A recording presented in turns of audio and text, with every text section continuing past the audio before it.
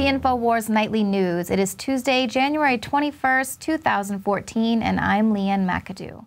Well, following an influential think tank's call for a humanitarian realpolitik stunt to be pulled in order to weaken President Assad's position, well, miraculously, a report has emerged just 24 hours before the Geneva II conference, which alleges to show systematic torture and abuse by the Assad regime.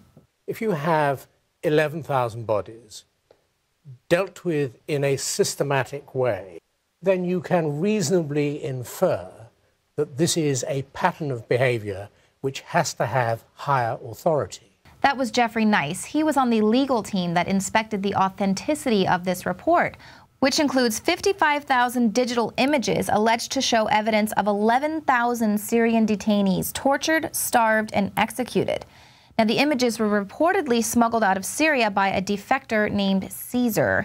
He was a military police photographer who worked for the government for 13 years, and his job was to photograph bodies of detainees that were believed to have died under torture. Now, some are saying that the images are proof of abuse by the Assad regime, but the report raises questions, not only considering the timing of the release, but also the fact that the report was commissioned by Qatar, which has been an enthusiastic backer of the opposition rebels since day one.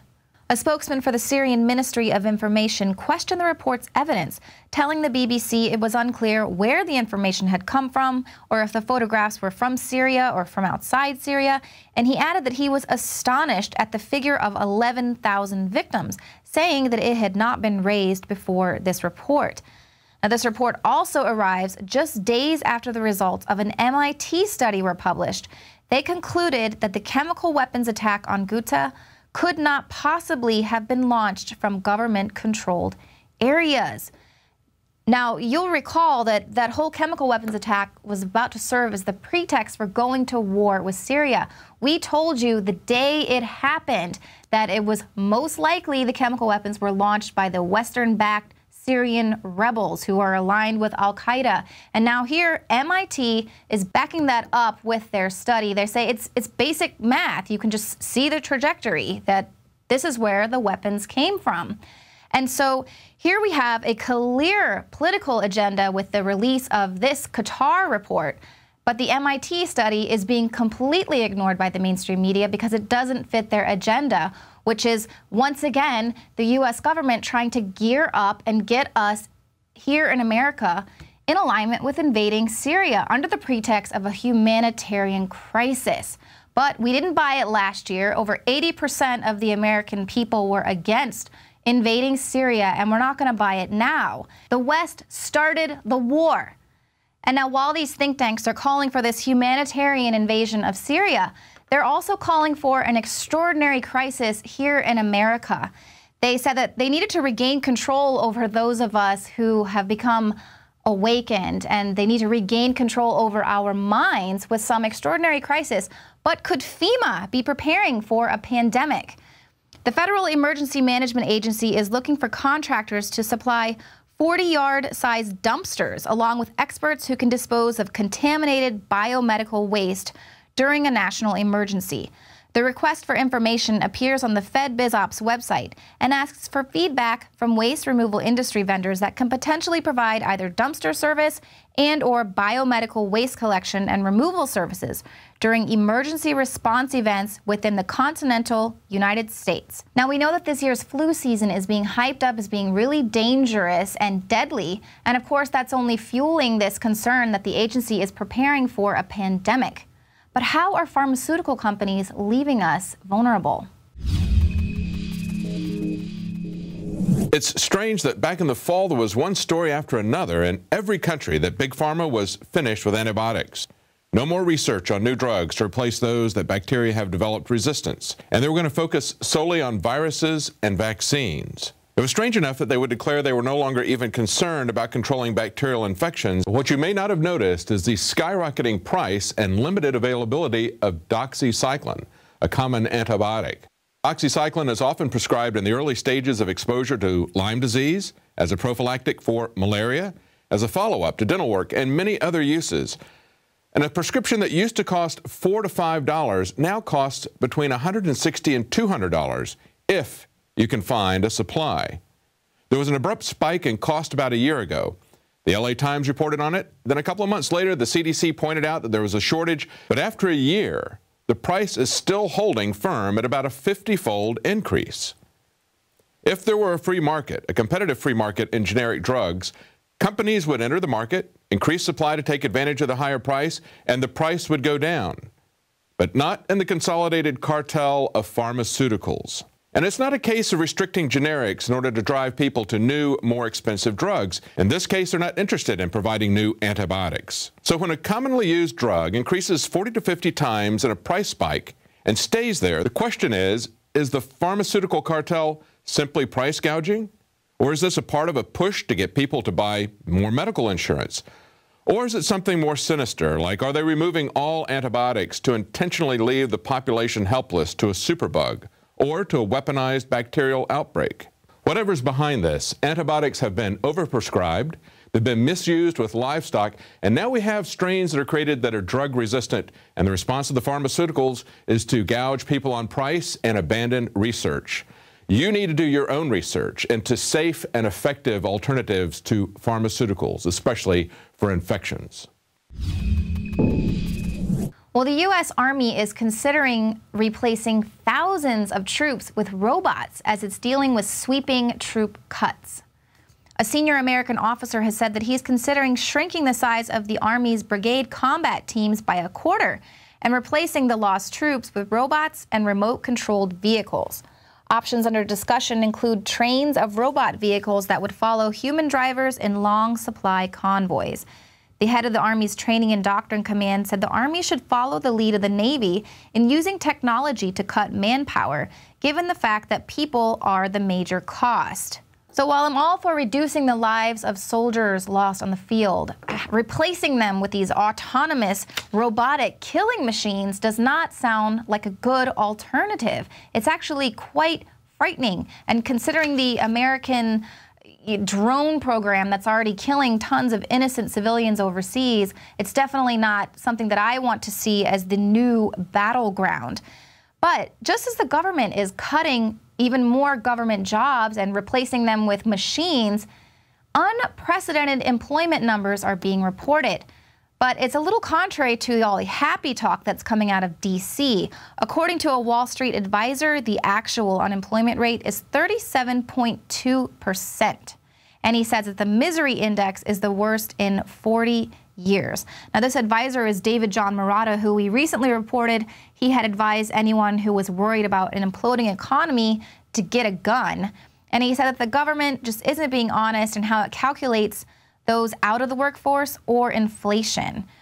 The unemployment rate, he says, only describes people who are currently working or looking for work, leaving out the number of people who aren't able to, do not want to, or cannot find a way to work. Unemployment in its truest definition, meaning the portion of people who do not have any job, is 37.2%. And of course, that is well above the Fed advertised unemployment rate of 6.7%.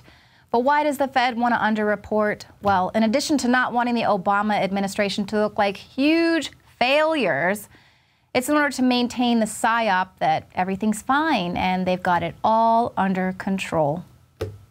Well, stick around, because coming up, Jakari Jackson avoids being manhandled by the TSA and instead challenges their authority. And then we'll follow that up with some submissions from our latest We Will Resist TSA and NSA Tyranny film contest. Stick around.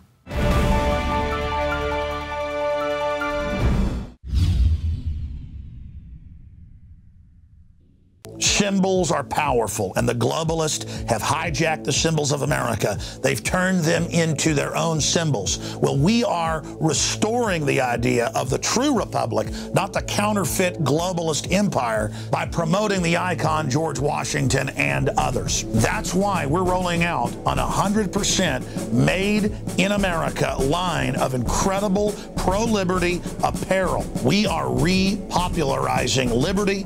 We are helping fellow Americans rediscover what made this country great. We are the spirit of 1776. We are 1776 worldwide. We are all brothers and sisters in arms in the animating contest of liberty in the long march towards humanity's ultimate destiny of freedom.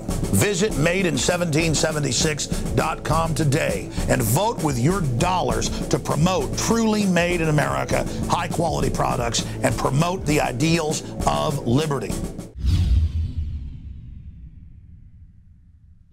Alex Jones here to tell you about how you can help spread liberty worldwide while also enjoying what I have found to be the best tasting 100% organic coffee on the planet. For more than a decade, my favorite coffee has come from the high mountains of southern Mexico, where the Chiapas farmers grow their unique shade-grown Arabica beans. We have now managed to secure these sought-after beans in a highly customized blend. Discover and try a bag of the Patriot Blend 100% organic coffee at InfoWarsLife.com. This coffee gives you a long, smooth pick-me-up for hours without the headaches and heartburn that so many other coffees give me personally. Hands down, this is my favorite coffee, and it's taken us years to secure connections directly to the Chiapas Mexican farmers. Drop by the site today, order a bag or two, and I don't think you're going to be disappointed. Available in original or with our immune support infusion blend. You will be supporting a free press, all the while enjoying a truly great-tasting cup of my favorite coffee. Available at InfoWarsLife.com.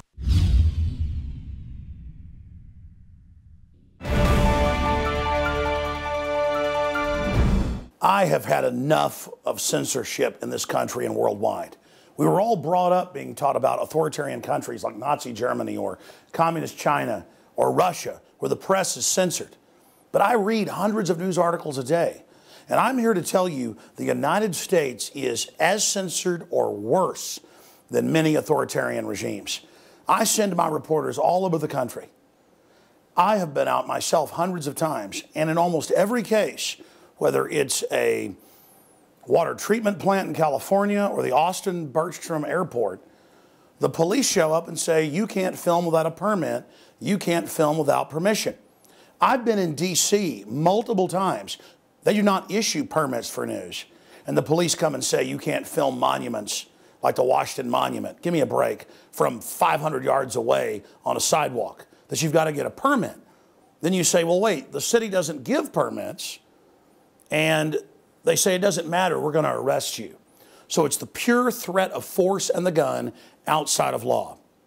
It happened today again when Jakari Jackson and others went down to the airport to ask the public about the fact that actual Al-Qaeda connected, listed terrorist Muslim Brotherhood have been brought into the country and get to bypass TSA. And the police came out and said, you got to have a permit. Let me explain something. A permit is if you want to block off a major road in New York for the Macy's Thanksgiving Day Parade. A permit is if you want to shoot a commercial or a Hollywood movie on the street. Cops have to be there, fees have to be paid, officers have to be paid for. If you as a news gathering organization under precedent, First Amendment, common law, you name it, want to interview people on the sidewalk, not interfering with the walkways, not interfering with the processing. If you want to interview people about what's happening at the airport, it's totally, completely protected, and it's been fought in court over and over again. It's 100%. But it doesn't matter. By executive fiat and pure intimidation, they're violating the First Amendment. So here is the latest in a long train of abuses. If we don't have the First Amendment right of the press to do interviews on city streets and sidewalks, we have no First Amendment. Here's Jakari Jackson's report, man on the street, and the police violating the First Amendment.